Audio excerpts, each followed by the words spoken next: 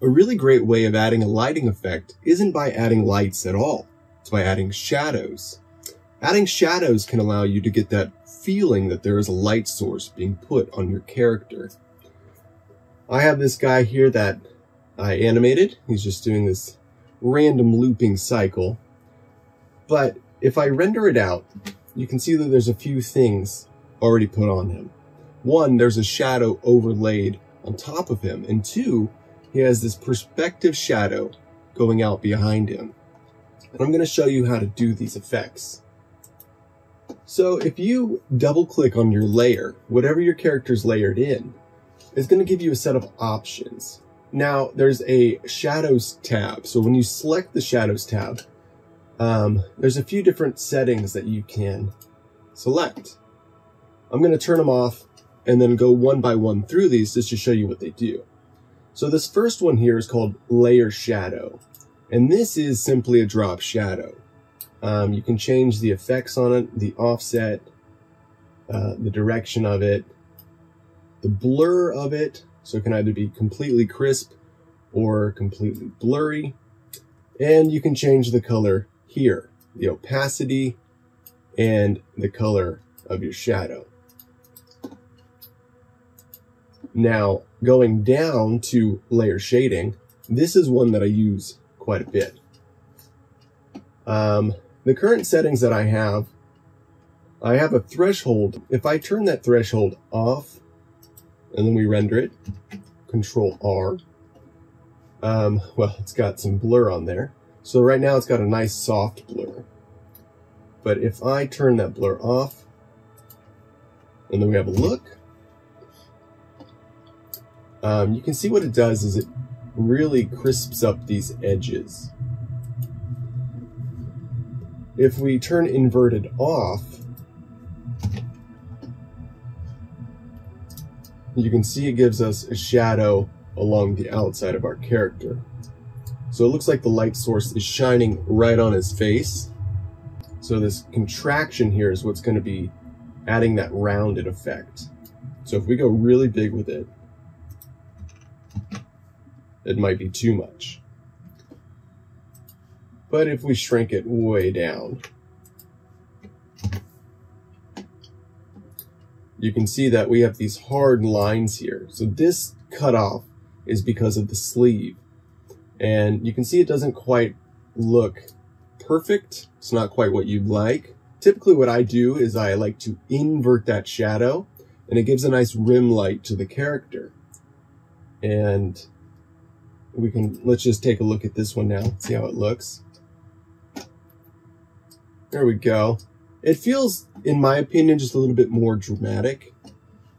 Now, you might not want your character to have that shadow, or it might be too dark, but you can change the colors, you can change the opacities. Now, you can also change the direction. So if we have it right here at the side,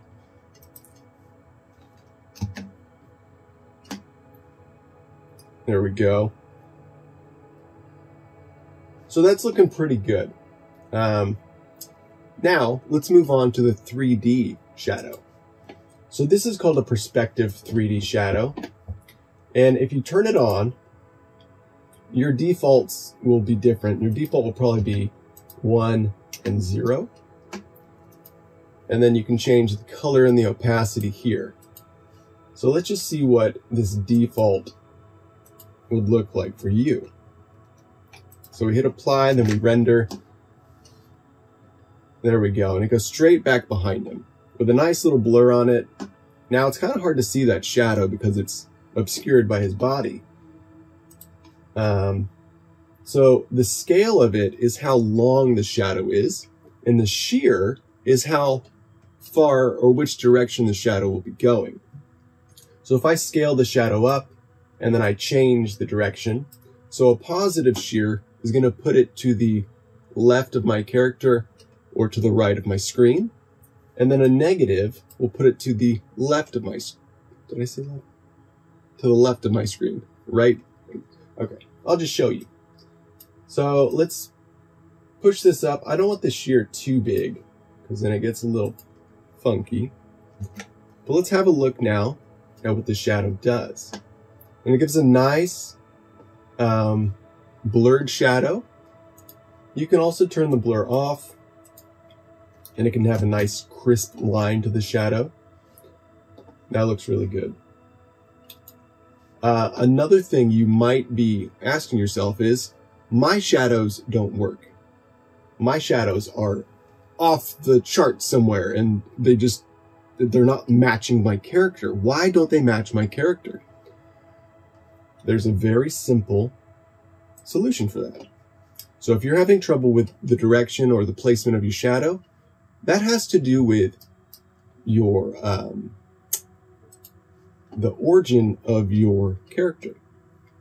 So if you select your character, come over to your toolbar here, you can select this origin, and you're going to put it right at the floor line of your character.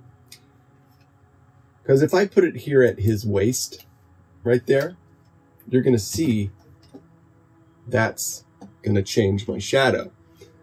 So the location of your origin is very important. So put it right there at your feet. That's going to ground your shadow. This is essentially telling you, or telling your shadow, where to go. And there you have it. That's how I get my shadows. That's how I get my lighting effect. Very simple techniques. Feel free to find your own techniques. Share your thoughts. If you have a better solution, let me know about it.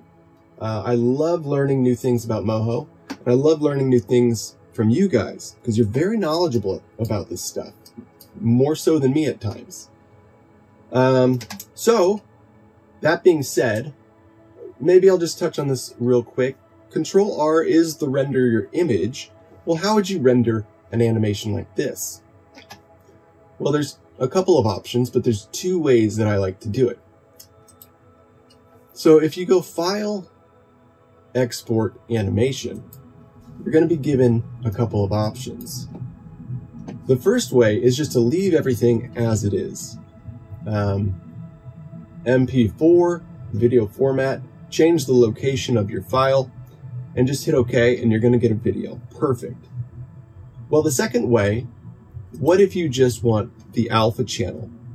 You don't want the background shown, you don't want a solid black or solid white, you just want the character so that you can import it into After Effects and composite with something else. Well, what I use for that is I typically use, what is it? This one right here, MOV PNG Alpha. And then you hit OK, and it's going to render out your alpha. So now we have a character with alpha channels that we can import to After Effects or whatever program we're using and composite it with other things. So it's a very simplistic way of doing shadows. It's a very powerful tool. Feel free to play around with it and have fun. And thank you guys for watching. If you'd like to learn how to make a character like this, follow the links below. Go to my website and you can check it out from there. As always, thanks for watching, guys.